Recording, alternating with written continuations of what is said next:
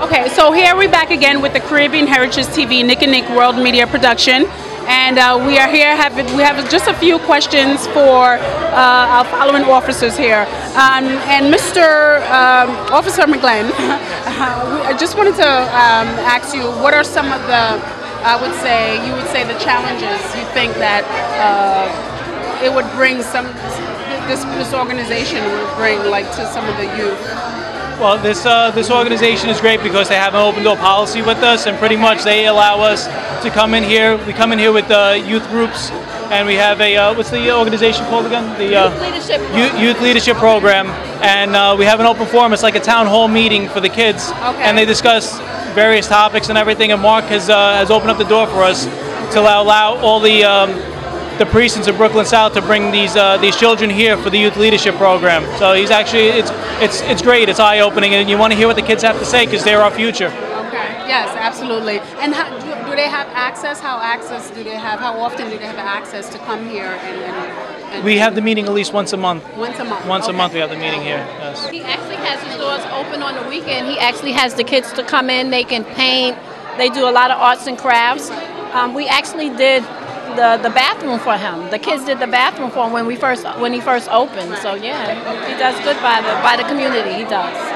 What is it that we here doing here today, and what is a little bit more about the honoree? Oh, the honoring for us means a great deal because it actually shows that people appreciate the work that we do. Right. Officer Benjamin and myself and the 63rd Precinct, where we try and go out there every single day and make our city safer for everybody. Because after all, we do live in the city that we work in, so we want to make it nice and safe. And the bridge, we've been working with the bridge since before it was open. Okay. So we actually have a lot of history with them, and this honor tonight that we're getting from them means a lot. Officer Benjamin, what are some of the things you would say this will impact the community as far as their work that they've done in the past? Well, actually, the bridge Multicultural Center was actually built to bring different, I would say, different communities and different groups of people together as one. This is like one central place where different cultures can come together and be just themselves. So we want to thank you very much for all the work that you do. Yeah. Very much appreciated. Thank you. As far as in New York City, because we always, it can be a tough place. Yes. To be around, but you guys are doing a fabulous and awesome job. We also want to thank you for your services. Thank you very much. Thank you. Thank you. And thank you. This is our New York City police officers. New York City. You moved us with very special words when you talked about that all of our blood are flowing same. All of us, all races, we all have the same blood that flows through our veins, and we have to work together. You touched us at the bridge, you touched me personally, and you're going to be here presenting the award to the New York City Police Department and to Captain Burke from the 63rd Precinct and his community affair police officers Benjamin and McLean. The bridge represents the path that brings us all together. It's the ties that bind all of us. And today, all of us, we are one. I am Yemenese, I am Egyptian, I am Pakistani, I am Jewish, I am Haitian, I am Jamaican, I am African American, I am gay, I am Muslim. We are one. And today, all of New York cried. Because today, as we celebrated earlier, or we recognized earlier, a year ago today we lost two heroes, and that word is often used, overused, and in fact, abused. A hero is someone who walks into a place where most people dare not go. A hero is someone who puts on a uniform each and every day and a badge over their heart. The members of NYPD are heroes and sheroes, and all of you need to give them a round of applause.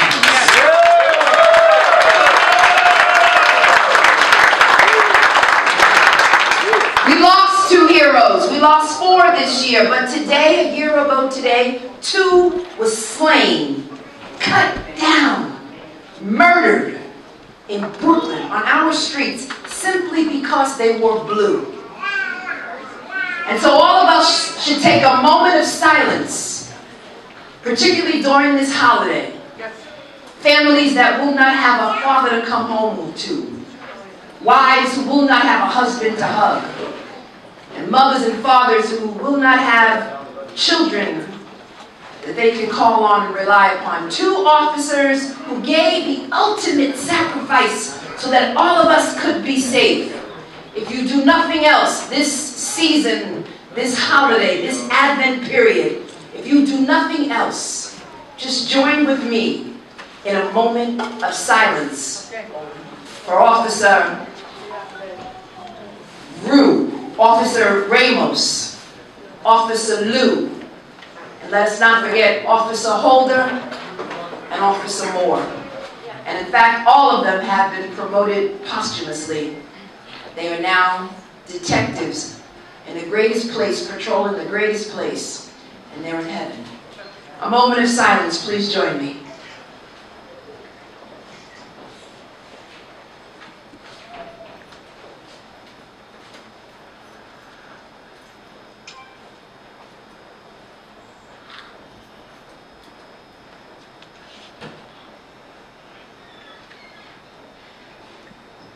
Thank you. As we hear this silence, we have a time to reflect on all that they do.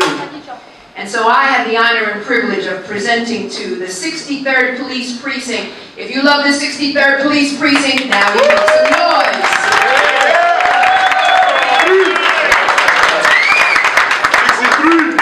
Right. That was the Meshuggah of Jamani. Right, exactly. He belongs to the borough prison. I have the honor and privilege, because I am a public advocate of the city of New York, because of all of you, because of Brooklyn. I present to the 63rd Police Precinct under the commanding leadership of Captain Thomas Burke. Everyone say 63! 63! 63! 63! And to the community affairs officers who we see the most. We know their names, we call on them. They serve seniors, they serve children, they hold your hands, they are there for you. They are the most visible faces of NYPD in the 63rd Precinct. And it's an honor and privilege also to have 2 women. Yay! Come on, girl power, let's go! Yay! Come on! Okay, and to the male officer, yes. But girls rock! Yay! And so, yes, girls do rock, that's right. And so I present to Officers Benjamin, McClin, Pascal, and Rourke, this wonderful award, and it reads as follows. To the Community Affairs Police Officers Benjamin and McLean, in recognition of their dedicated police services that maintain the safety and security of our diverse communities. It's presented on December 20th, 2015 by the gentleman who has brought us all here together, who recognizes that we are one. Mark Meyer Appel. Ladies and gentlemen, let's give a round of applause to the officers of the 63rd Precinct. Words from Police Officer Benjamin. Yay! Thank you. We accept this on behalf of our captain, myself, Community Affairs Officer Benjamin, and Community Affairs Officer McGlenn, Pascal and Rourke. We accept this award and we appreciate it. And we will continue to come to the Bridge Multicultural Center and have a good time. We bring the kids and we love the place. We're here all the time, and we thank you, and we appreciate you so much. Thank you for presenting us with this award.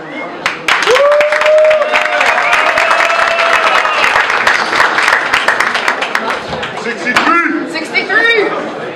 Okay, photo out, everybody.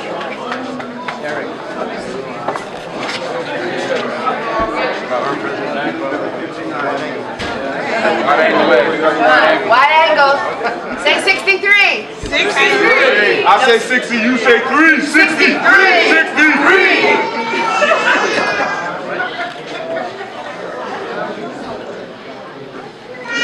Ernest, get me in there. Thank you. Thank you so much. Thank you. I dream that love would fill the world, so let it be now. I dream of peace and harmony, so let it be. I dream of love that fill the world, so let me see how all the world will sing your peaceful melody. Anino latina shalom shela yadia. Anino latina shalom shela yamo. Anino latina shalom shela yufia. Anino tali yotoko. Are you ready to do that in Arabic? This is my first time and I need your help. Hallelujah wa salamu wa amana. Bidiyum bilana wa salam nidale. Wilum nidana wa nawa ish fil janna. Inshallah daima kulina nakine. Thank you. We're here with Miss Hafida Torres. Vida Torres, and she's going to tell us a little bit about what is it that she do. Okay. Yeah, my name is Hafida Torres, like I said. I'm the president of the Moroccan American Council to Empower Women organization based in Bensonhurst, Brooklyn. I'm one of the founder of the Moroccan American House Association in Bay Ridge, and I'm one of the co-founder of the Moroccan American Competencies Network organization.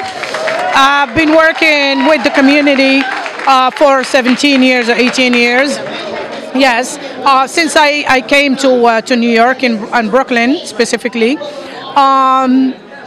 you know, everything related to the community, I always find myself rushing and ready to do it in terms of helping people, newcomers to New York or to America, showing them, direct them to the right place to get the right things, such as their social security card, going back to school.